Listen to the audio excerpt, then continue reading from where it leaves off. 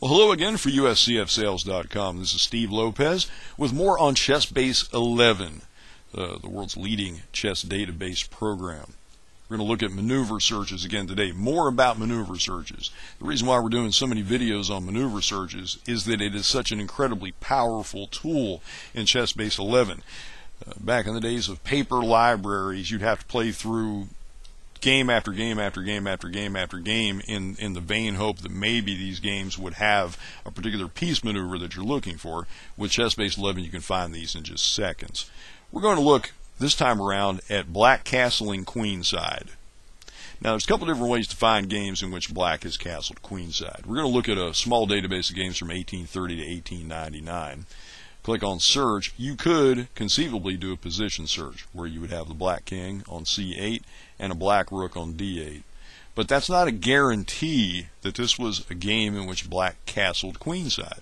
Yes, the pieces are on the correct squares, but it could very well be a game turned up in which the rook has moved from a8 to d8 and the black king has walked from e8 over to c8. So it wouldn't be castling, although the net result might be the same. So instead of doing it as a position search, you would do it as a maneuver search. And yes, you can start a maneuver search with a black move. All the ones we've looked at so far were white moves. Just click B for black.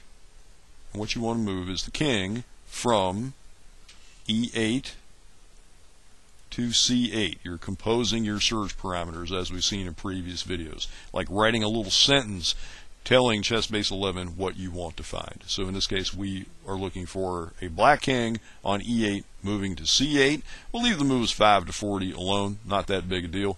We'll click OK, and in just a few seconds we wind up with 996 games. And by clicking on a game, we can see every one of them is a game in which that castling occurred. And if you'd like to double check to prove that there are castled games instead of a king walk and a rook move, you could just go back one move using the button to retract one move, and you can see every one of these games is one in which castling occurred. We can further refine the search to do something similar by looking for, let's say black king moves from e8 to c8 with check. So we'll click the check box, and now it will be a black king moving from e8 to c8 with check. Of course, the king isn't going to be checking, as well you would suspect. Of course, the rook will check the white king, as we'll see here in just a moment. Click OK, and we come up with a whopping 8 games. Doesn't happen often, but it does happen, and it's interesting when it does. Click on a game, and we can retract a move, and we can see the castling occurs, and of course the rook is attacking the white king in every one of these games.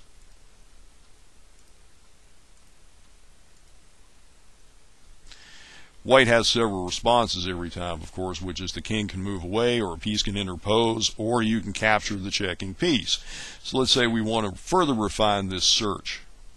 We're going to look for games in which white moves away. Now here's an interesting thing, which is you can chain multiple moves. You can create chains of moves, black moves, white moves, black moves, then white moves.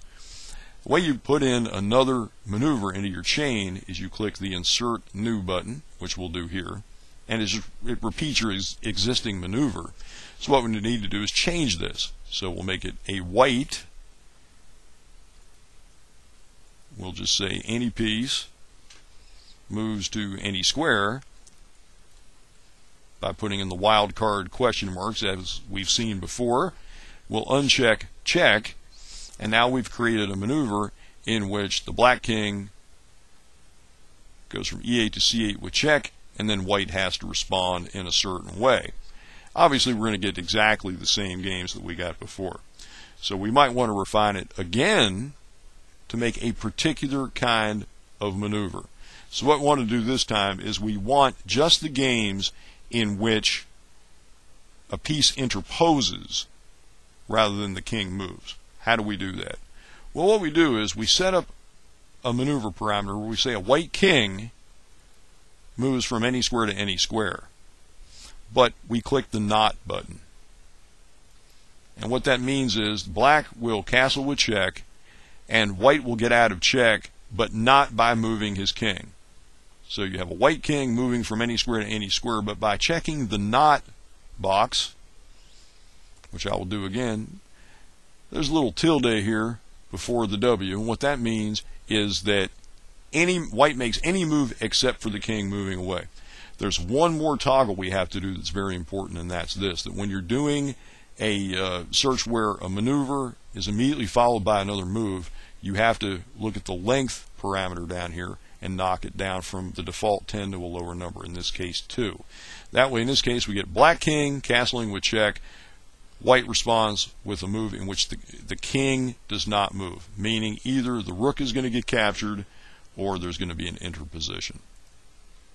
And here we go. We have 4 games, and by clicking on a game and actually retracting a move and then making the moves, we can see there's an interposition. There's the castling. There's an interposition.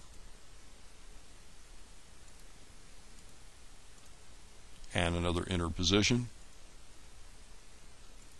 And the same thing happens here. The thing to remember is that you can chain different maneuvers. You can have a black move followed by a white move, followed by a black move, followed by a white move.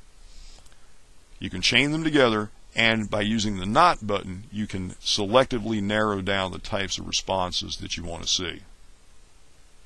Till next time, for USCFsales.com, I'm Steve Lopez. Thanks for watching.